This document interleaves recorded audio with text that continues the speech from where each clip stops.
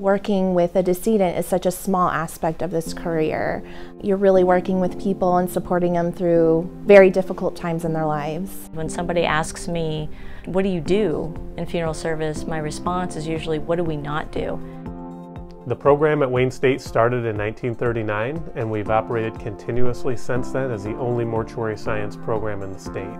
Throughout that time, we've graduated generations of funeral directors who have gone on to serve their communities with distinction and care.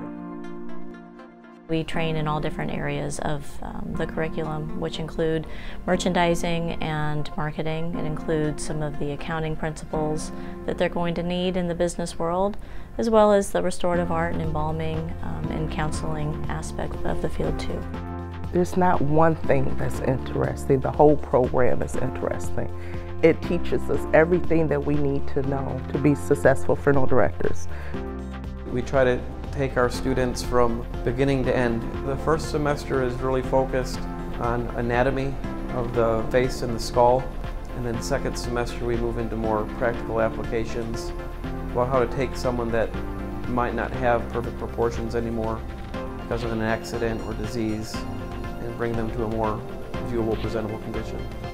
Every semester of the program, students are placed in a funeral home, and that funeral home location will rotate every semester, and so it's not just in the classroom in theory, they're actually seeing it in practice. We have some very flexible options for students to take the program. Students can be fully traditional students where they take all of their courses here on campus in the classroom. They can be fully online students where they can take all of their classes online from home.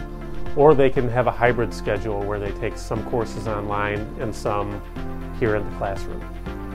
The part-time program really helped me establish my life, my career, and still fund my payments for school. I'm a full-time student and I'm also a mother and a wife, so figuring out the work-life balance was difficult, so you need to really be a motivated student to see it through. We have people that come to our program with experience in funeral service. A lot of experience in funeral service. We have people come to our program with no experience in funeral service.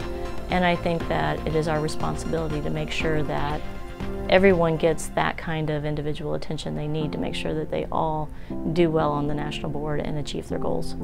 We have a lot of fun, but it's also serious when it needs to be serious, and you can really count on your professors and your classmates. If you need help or someone to talk to, then they're always there to help you with whatever you need. We're family. We're such a close-knit group of people because the program is so small that leaving here, graduating, I know I'm going to have people everywhere across the state that I can lean on when it's all said and done.